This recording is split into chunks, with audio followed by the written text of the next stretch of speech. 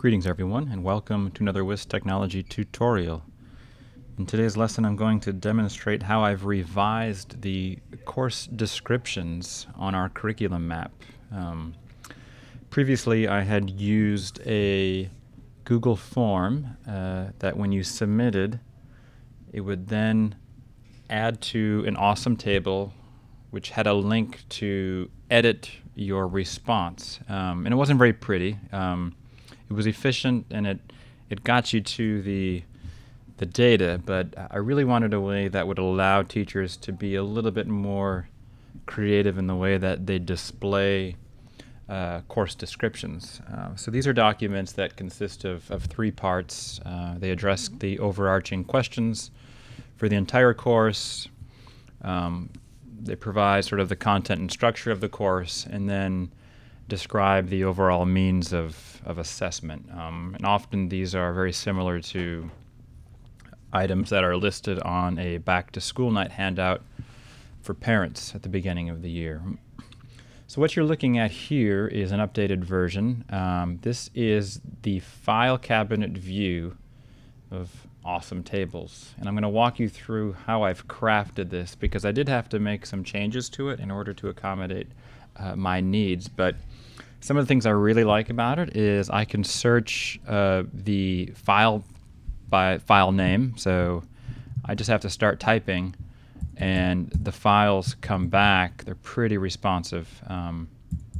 If I'm looking for my own files and I'm a teacher, I can filter the editor column by the name of the teacher. So it's pretty fast, and then when you actually click on a unit,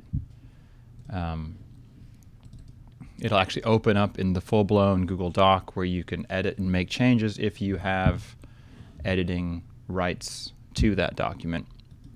All of these documents live in a folder in this Google Drive that is viewable to anyone in the domain.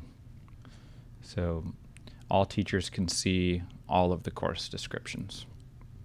So here's how I went about this. What led me to this idea was a script that I found, believe it or not, right here, communicating with prisoners. And the reason this was interesting to me was because what this script allows you to do is to list the file names in a Google Drive folder along with the corresponding URLs. So this got me 2/3 the way I wanted to be. So the only piece missing was the names of the editors of the documents. So that's the piece that I wanted to figure out how to modify in this script. And I got a lot of help from Stephen Gale on Google+. He spent a good portion of his time helping me craft just what I needed to do with this script. I was then able to take that code and apply it in a new context to get my file cabinet working the way it does today. So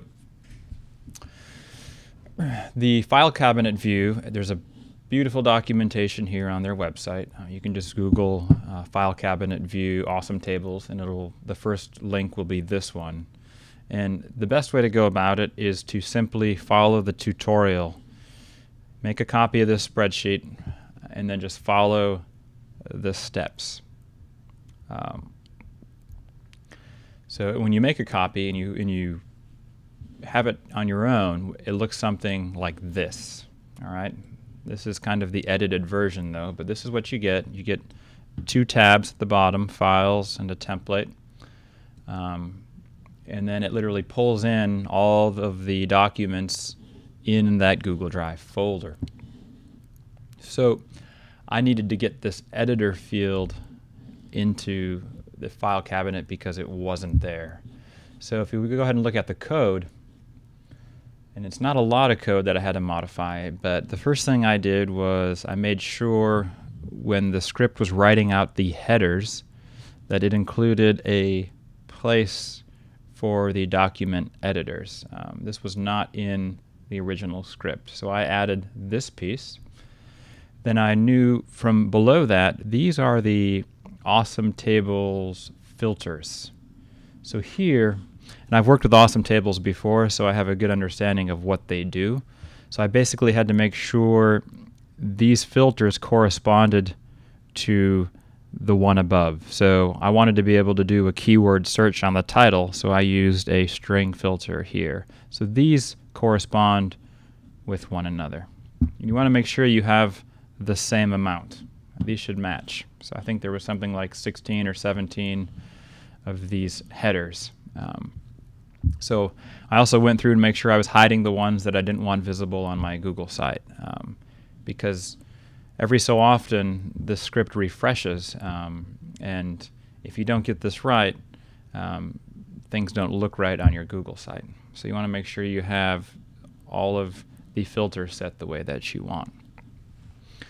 So as I scroll down further in the code, it was right around lines 122. Yeah, so the original code ended, or this portion of it ended right at 121. There was nothing after.